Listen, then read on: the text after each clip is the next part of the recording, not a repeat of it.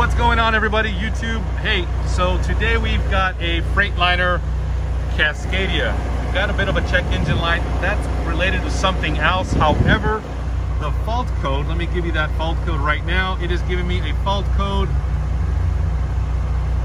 of, let's plug in here, let's see what we've got. You're gonna need your software to check some of these things out. And we've got a fault code of, there we go. So actually this is what's causing the problem. It's a DPF outlet temp sensor. I'll show you which one that is in a second. When we do a regen, that temperature got really high at about 1200 degrees, which is way more than normal. So we replaced the sensor.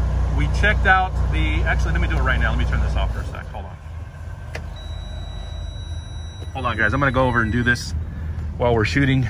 This way you guys can get a pretty good idea of what is going on. So this is all one box related. So before you start taking out your one box and before you start sending the filters to get cleaned, so you have your temp sensors, okay? This is gonna be your DOC inlet, DOC outlet, okay? And this is going to be right back here. This is gonna be your DPF outlet temp sensor, okay?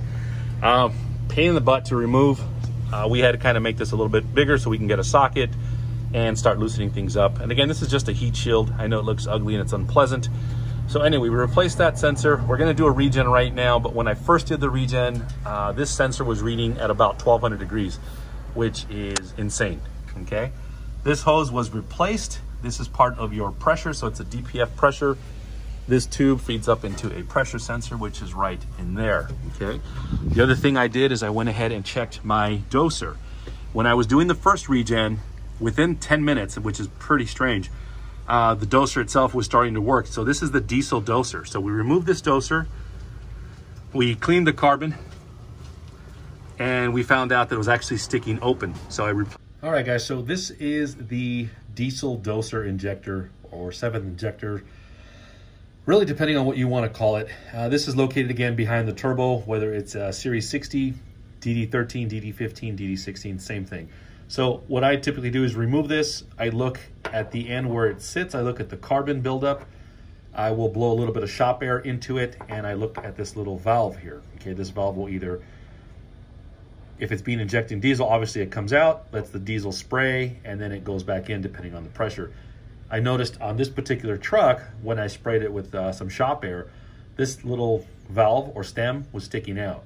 So my guess, this was actually the problem and probably not the sensor, but I replaced the sensor anyway just to be on the safe side. So again, this little bad boy either will make your temperatures probably shoot through the roof or not go up at all. So anyway, just wanted to show you the diesel doser injector. Replaced it with another one that I have here. Hopefully that's going to work. At the same time, we went ahead and cleaned out any carbon that's gonna be back here, okay? That's not causing it. My guess was this is getting stuck open. I'll confirm that right now. Hopefully that was the problem and we don't have to dig any deeper into this. Okay guys, so we fired up the truck, and what you're going to want to do, and you need your software to do this, you're going to need to do a regen, a parked regen. That way you can check your temperatures, okay? DOC in, DOC out, DPF out. This was the one that's giving us the reading of 1200 degrees. So by default, it will actually turn itself off. It will shut down as a protection. This way you're not gonna melt the box or cause any damage, okay? The other thing you're gonna look at, of course, is gonna be your fuel doser percentage PSI. Right now it's not there because we're not doing a regen. So I'm gonna go ahead and do a regen. It's a good idea to also have a timer. So let's let that, there we go. See, you can hear that warming up. This is our DOC inlet pressure. That's pretty low, so that's good. That tells me for now, we don't have a face plug situation, okay? So I'm gonna let this warm up. I will keep you guys posted. I will show you guys what I find. Okay guys, so just to give you guys a heads up, again, DOC inlet pressure is 0.399, which again, is really good. Right now, typically the first 10 minutes are a warm-up period. As you can see, the DOC inlet is at 477, and that will continue to climb. DOC outlet temp, 400, and then the last one should always be last, is your DPF outlet, okay? Right now, we don't have any diesel being dosed through the injector, or what some guys call the 7th injector or the doser block, okay? Right now, again, This is just a ramp up period, warm up period, essentially is what that is. So we're only a few minutes in, but I want to kind of explain what I'm looking at or what I'm looking for. Okay, so I'm gonna let this do its thing. I'll show you guys what we find in a minute. Right now, you're gonna see a percentage, really quick, 60%. And again, it should not be dosing right now. If you're gonna notice on the middle right of my screen where it says pending, okay, that is a thermal engagement, so it's gotta warm up again, as I mentioned. And now it's actually doing the active regen. So this is kind of strange. I have to see what else is going on. The doser fuel pressure line, the PSI is at 17 and the percentage is at 7. So this thing is already starting to dose, it looks like. I'm just gonna hang tight. I'm gonna see what's going on. And again, we're going to watch our temperatures. All right, so we are about 10 minutes into a parked regen. DOC pressure, not too bad. DOC inlet temp 685, that's pretty normal. DOC outlet temp and DPF outlet temp 966, 960. So they're right in the same ballpark. So far so good. I'm gonna let this regen keep going. Again, if the issue continues with the DPF outlet temp really spiking above normal, then we have obviously another problem going on. Maybe an internal problem with the one box, maybe the DPF filters. I don't know yet. I don't want to pull the filters out because once you get them out, at that point you may have to, you know, essentially get them replaced, cleaned, or you have to buy new clamps. And as we all know, those clamps are not cheap. They do sell them in a set, and I think they're about 100 something bucks each, times 2. So again, right now, those are our temperatures. Not too bad. We're about 10 minutes in. It's a little high, I think, for 10 minutes in, but I'll keep you guys posted and we'll go from there. So we are about 15, maybe 20 minutes in, probably a little bit closer to 15. And these are our temperatures right now, which they seem to be pretty steady. The first time I did this, it literally shot up to 1200 degrees, and that was right there on the DPF outlet temp. So again, right now, the temperatures look pretty good. Again, we're only about 15 minutes in. I want this to go through the entire regen process, so this will take about 30 to maybe 40 minutes, depending on how dirty the filter is. Right now, the DPFs are actually at level 0 or zone 0, so that's good. I'm hoping this will be probably closer to about 35 minutes or so. So again, I'll keep you guys posted. Obviously, this will not be a 35-minute video, hopefully closer to about a 10-minute video. So again, I'll keep you guys posted. There's your pressures. Pressures look pretty good. Temperatures look good. So again, so far. So here we are, about 20 to 20, maybe closer to 25 minutes now at this point. There we go. Okay, I got to make sure I charge this laptop better next time. So just to give you again what's going on, DOC inlet pressure, really good. It's actually dropping a little bit, not much, which is okay. And then we have our temperatures, which we're looking at DOC inlet 700, and the last two 1000 and 1000. Again, those are going to stay pretty close to each other.